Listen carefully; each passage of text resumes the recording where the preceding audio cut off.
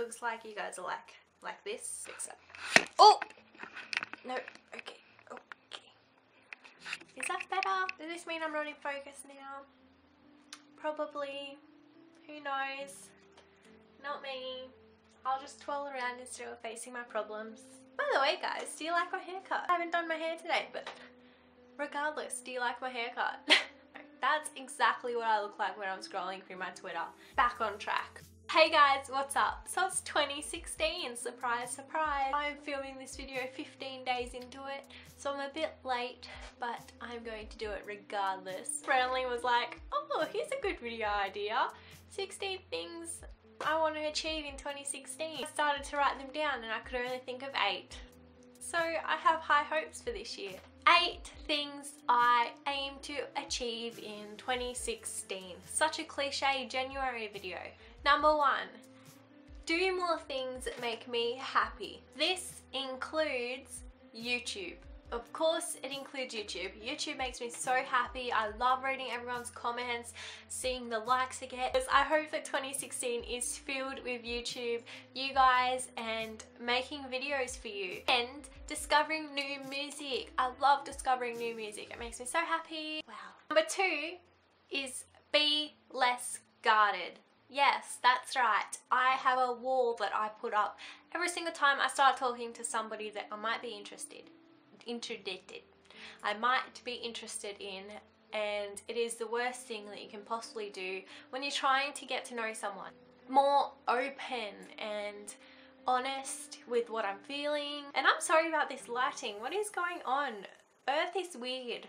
Number 3 is surround myself with positivity. Now, I've had a few hard years, which I'm sure anyone can ever understand in the world because everyone goes through a tough time. I've battled through anxiety, depression, really bad stress, and the HSC didn't help with that at all.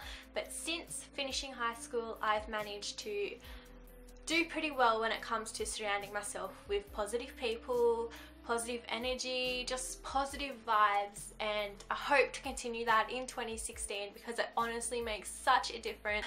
If you are struggling, then you need to take a step back, look at the people in your lives, look at your decisions and what you do more things that make you happy, do more positive things, try thinking less negative. I know it's hard and I still struggle with it, but the best thing you can do is try to change your mindset and what is running through your head.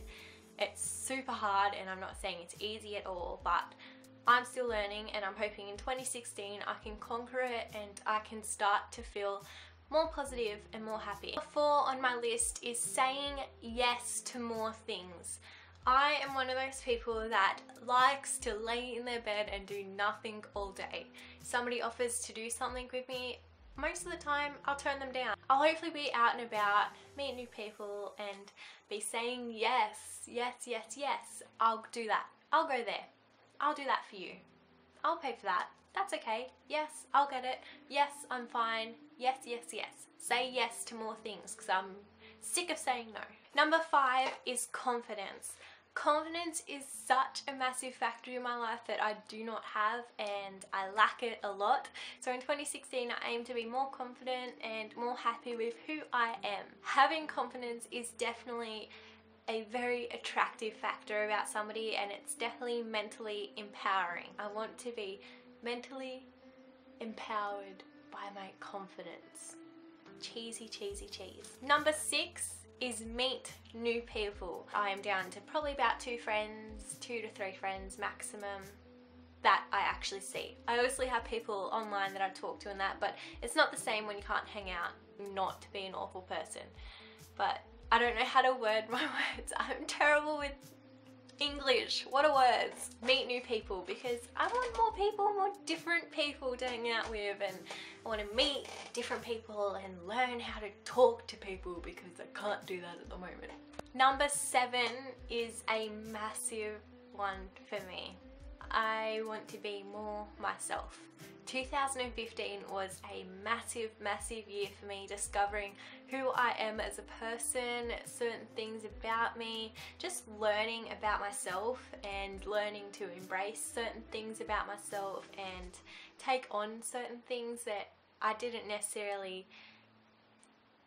try to think about before 2015. I kind of just pushed it away, and 2015 really brought that out in me, and I embraced it, and it is a part of who I am today. So 2016 hopefully will mean that I get to be the person that I discovered, and I get to go out there and I can be myself. And number 8, the one I am most excited about, traveling. I have organised a massive year for me, for traveling, for me to get out of my shell, for me to discover the world, and I am so beyond excited. I'm going to London, I'm going around Europe, and then I have a one-way ticket to Canada, and I don't know when I'll be back. And that is going to be such a massive thing for me to do, but I honestly cannot wait. I'm going by myself, and it's going to be amazing. I reckon traveling is going to bring all 8 of these goals together and will make me into the person that I've always wanted to be. 16 is going to be a massive year for me, and I can't wait! It's going to be incredible! Make sure you comment below at least one thing that you aim to achieve in 2016. If 2016 treats you well, and I hope it treats me well as well. Blah blah. Be sure to subscribe, and I'll see you guys next time. Bye!